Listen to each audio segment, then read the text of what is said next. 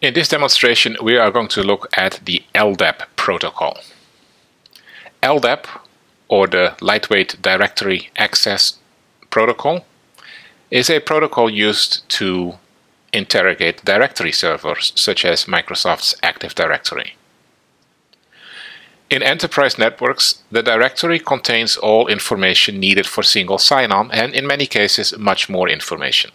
That includes usernames, passwords, organizational units, titles, names, telephone numbers, you name it, and it will be stored in the directory.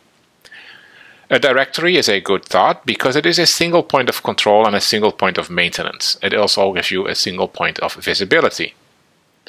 It is that single point of visibility that we are going to be using in this stage of our attack. At the moment, we are only interested in gathering information. LDAP and directory servers are databases, but they do not use SQL or SQL as a language to interact with. They use their own LDAP structure, which at times is a little confusing.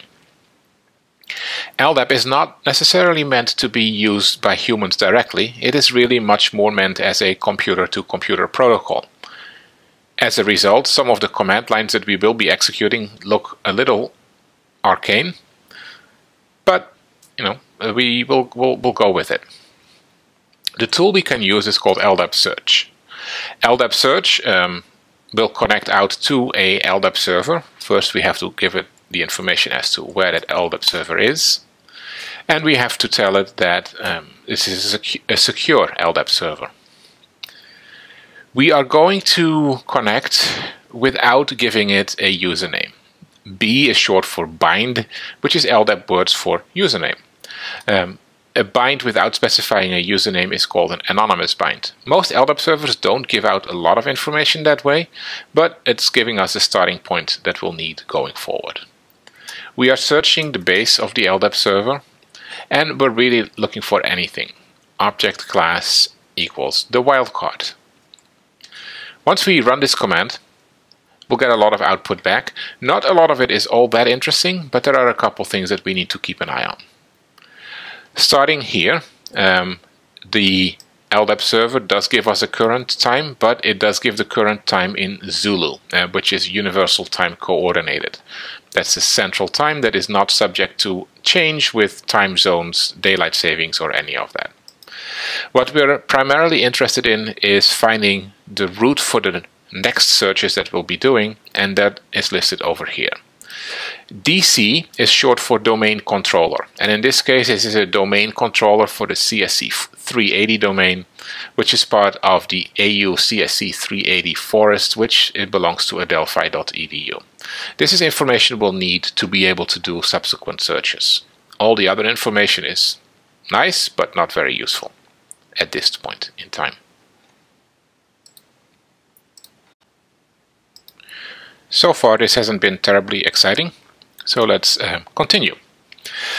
Now that we have the base for our directory server, we can do some more interesting searches. For example, we can do an LDAP search of the host with security enabled, but this time we're not going to leave it blank. We're going to actually start specifying a search base.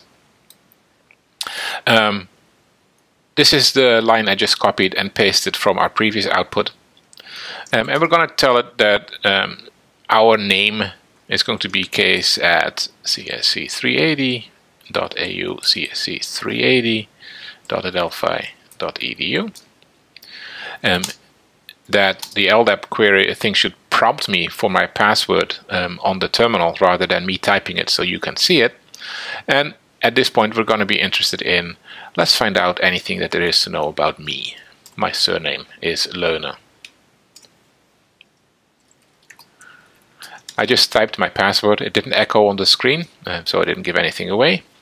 But here we go. So a lot of information coming out. Now, let's scroll back to the top of where our search began, which is right here. So this is the search we just entered. And we see that we have some output coming out. We see that the DN, the distinguished name, which is the unique identifier for me is canonical name, is a descriptive name, is me, Kees Leune, that I am part of the domain organizational unit called domain users, and that organizational unit is part of this Active Directory domain. I am a person, I am an organizational person, and I am a user. And here are the fields again. My name is Kees Leune, my surname is Leune, my given name is Kees, this is my distinguished name. Gives some information about when the accounts were created. In this case, 2019-01-06 at 19:54 and 02 seconds Zulu. At the moment we are in winter time, which means that we are, let's say, 5 hours behind Zulu time. So this was actually a little later than it appears to be.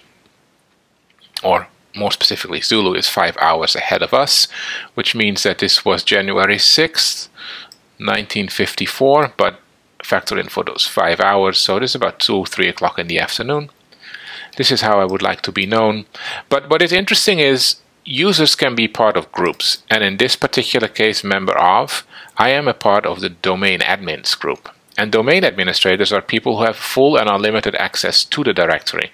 So someone who's able to get access to my account knows that he has access to a domain administrator account, which is a very powerful tool in the arsenal of an attacker. So if I am an attacker, I know that now this Kees account is a high-valued target.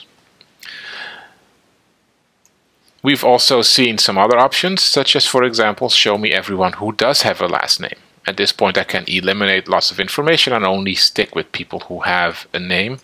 Let me run this through a pager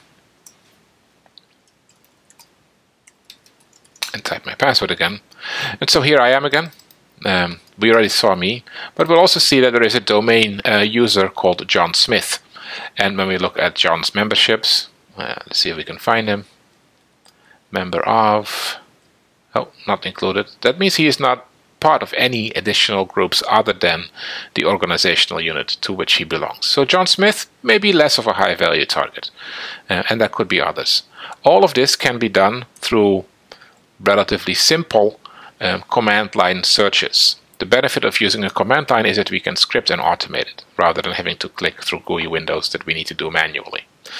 Now, relatively simple, yes, we need to break it down in all the different parameters and options, but in the end, once we do that step by step, it is not all that difficult. Note, however, that in order to browse the directory, you need to have at least an account with in the directory before you can pull any useful information.